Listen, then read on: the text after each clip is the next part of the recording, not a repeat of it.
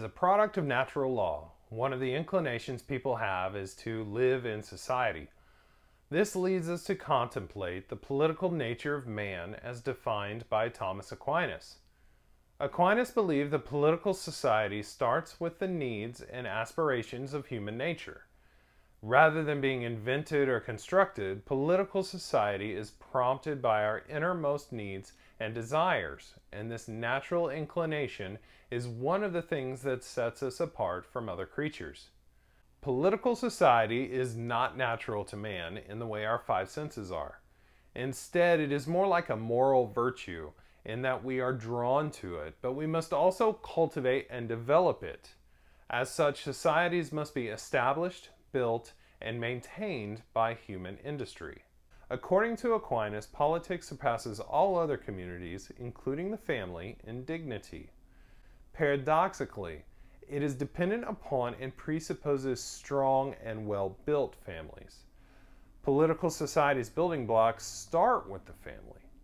At its most basic, human life can be sustained within the simple family construct. However, with the addition of other families, a village can survive much easier through the division of labor. One family can specialize in food while the other takes care of sanitation. Through natural progression, the conglomeration of several villages together provides a wider variety of commodities to be shared by means of exchange, giving birth to economies. With this larger structure, Aquinas states that man reaches his pinnacle as he turns from satisfying his own needs to sacrificing and working for the good of the whole, even at his own expense. As such, although political society originally comes into being for the sake of living, it exists for the sake of living well.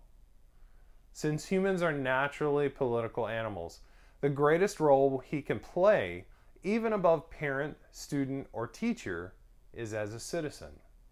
In this vein, achieving genuine human excellence most always means achieving excellence as a citizen that puts the common good above his own private good and acts accordingly. This is a person who exhibits the virtue of legal justice. I'm Caleb Foshi with the Dust Bowl Catholic. If you liked this video, please use this to subscribe. You can also use these to follow us on social media. We'll see you next week, and until that time, be not afraid.